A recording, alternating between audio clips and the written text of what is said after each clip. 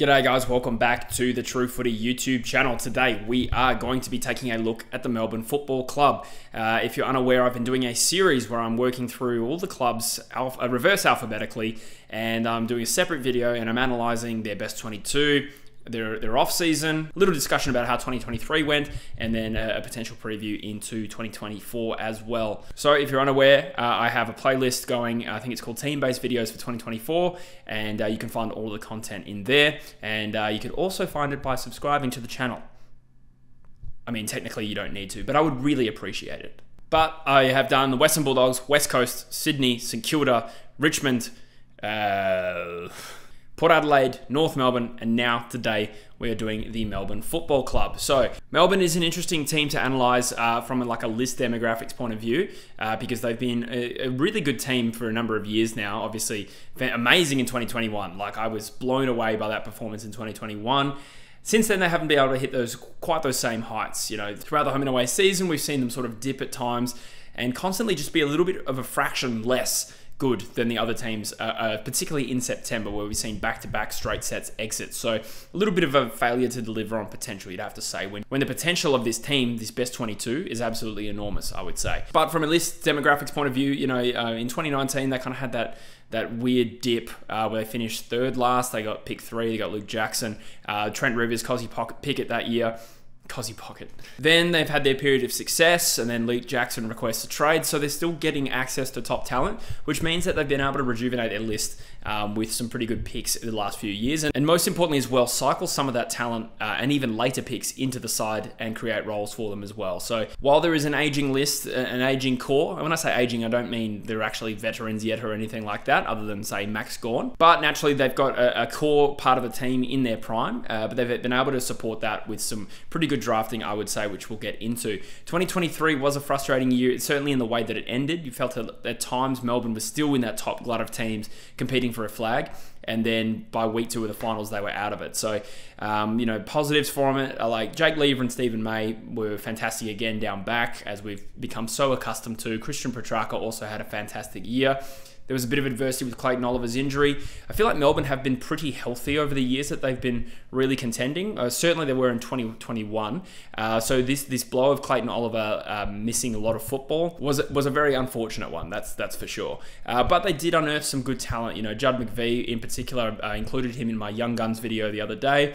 Trent Rivers continued his development as a really good halfback flanker. Could there be a bit more midfield time for him in the future? Jake Bowie's another one who contributed this year. In terms of what went wrong from a positional sense, obviously the ruck experiment with Grundy didn't work out. I've obviously covered that a lot on this channel.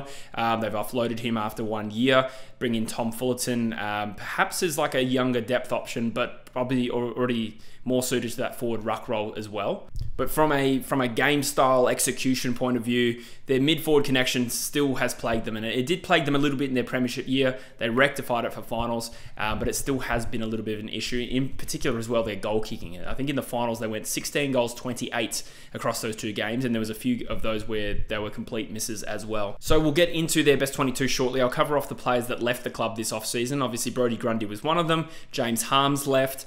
James Jordan also left through free agency to Sydney. Michael Hibberd retired. Luke Dunstan retired as well, a player that they recruited as midfield depth a few years ago. And then a couple of other players lesser known in Deacon Smith and Kai Turner. In terms of players they brought in, they were fairly active in getting some consolidated depth and maybe at least one best 22 player out of those, and that's Shane McAdam as a small forward from Adelaide. Jack Billings, it's unclear to what extent he's going to feature for Melbourne, certainly early in the season. We don't know yet. And Tom Fullerton that I just talked about. Then they also had 2 high draft picks. They interestingly went for the approach of trying to just condense the good picks that they had into the 2 best possible picks. They tried to go for Harley Reid, obviously. They walk away from the draft with Caleb Windsor and Colton Tholstrup. So 2 players that I think could actually feature as early as next year. And then Keenan Brown or Kynan Brown, their father's son, got added as a rookie in the rookie draft as well. So I'm having a crack at their best 22 now, and comparatively, you know, some best 22 teams have been really tough to construct. I found this one a little bit easier, but that doesn't mean Melbourne fans won't disagree with me, and that's okay.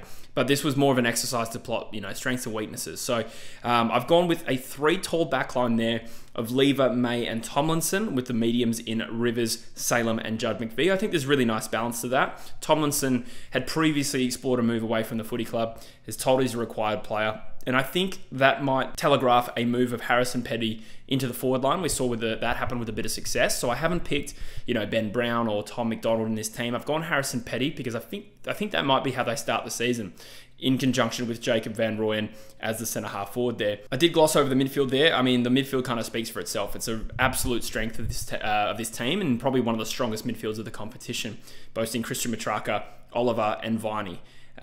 It's unreal. Brayshaw and Langdon probably make the wings. I put Lucky Hunter on the bench. I feel like Hunter and Langdon could be vulnerable this year if their younger guns start developing, including Caleb Windsor, who I feel like they might have earmarked him to play next year. So I've kind of cheekily chucked him in as the sub. He's kind of going to be a good impact sub once he develops a bit of composure and confidence at the next level. But he's a great kick inside 50, and I feel like that will appeal to Melbourne in the short term. I didn't have any room for Colton Tholstrup. He's pretty ready-made. But, out of the forwards that I've picked there, Neil Bullen, Tom Sparrow plays on a flank. I couldn't quite fit him in, but that's fine. That doesn't mean he won't be there, towards the end of the year. Jake Melksham also got re-rookied.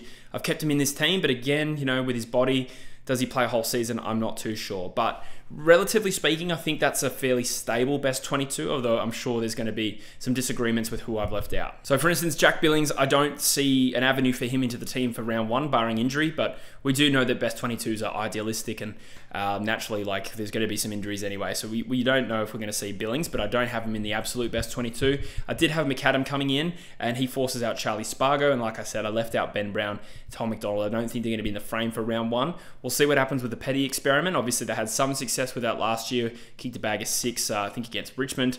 So we'll see what happens there, but it could be Petty goes back, Tomlinson goes out, and they find another avenue in terms of a key forward. But Jacob Van Rooyen as well, obviously a young gun forward of the competition.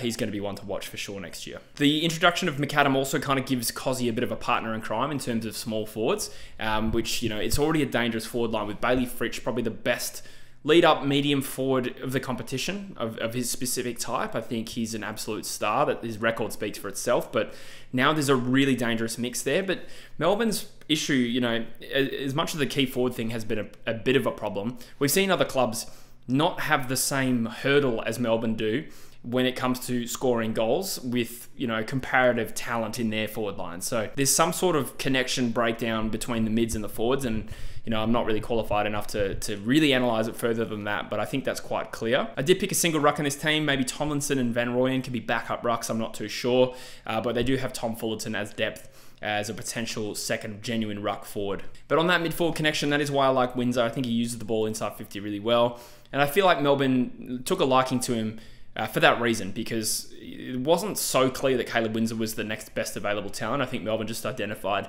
players that would work well in their system. So I think that's going to be an interesting battle this year. Windsor keeping out potentially guys like Langdon and Hunter, but let me know in the comments if you agree. So usually this part of the video, I look at ongoing needs for a club in terms of their list. For me, it's probably just still a key forward. But to be honest, when you consider they drafted Jacob Van Rooyen in 2021, Matthew Jefferson 2022, they're experimenting with Petty. Hopefully this question resolves itself. What they may need to consider by way of drafting is potentially drafting another key position defender with Stephen May towards the back end of his career. And if Harrison Petty is successful as a forward, that means they probably need to reinforce that part of the ground, having picked 2 smalls in the draft in 2023. But other than that, it's probably just consolidating depth. They got in Luke Dunstan for that reason. If they suffered midfield injuries, they needed someone to come in to be able to play a role, and he doesn't have to be Christian Petrarca, but if he can stabilise that team and make sure there's not too much of a midfield disadvantage if they do have midfield injuries. I don't know if Luke Dunstan was super successful, but maybe Jack Billings is the next iteration of that.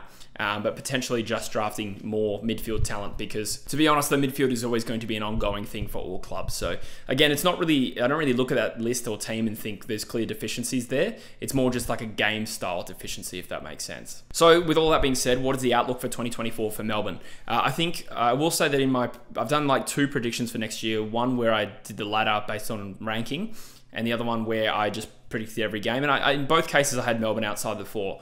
But that is not an assessment of their list quality. It was more just based on the fact that there's usually a few roughies every year. And I think on list quality, Melbourne's up there with anyone, to be honest. You know, I think the hallmark of this Collingwood side isn't so much individual talent. It certainly is to a degree, but I don't think they have Melbourne necessarily covered in terms of individual talent. It's more probably their culture for one, but their game style and their commitment to that game style. With Melbourne, there's a little bit more of a breakdown, and potentially, you know, when you look at their finals performances, it's a mindset thing as well. They've lost all 4 of their last 4 finals, where most of them at the MCG, if I'm not mistaken, too. So that's the thing that's got to click for Melbourne this year. It's between their ears. I do think they should contend again. That's what I'll say. They should contend again.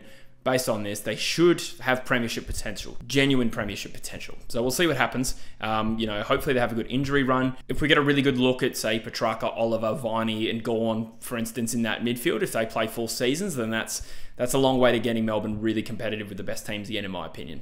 But there you go. That's my take on the D's. They should be thereabouts again. No clear weaknesses. Drafted well over the number of years. Phased players into the team. I don't think there's too much to criticise other than their performances sometimes on the biggest stage. So we'll see what happens. But as always, I welcome your comments and thoughts in the comments section below. Subscribe to the channel if you haven't already. And I will see you in the next list review. Cheers.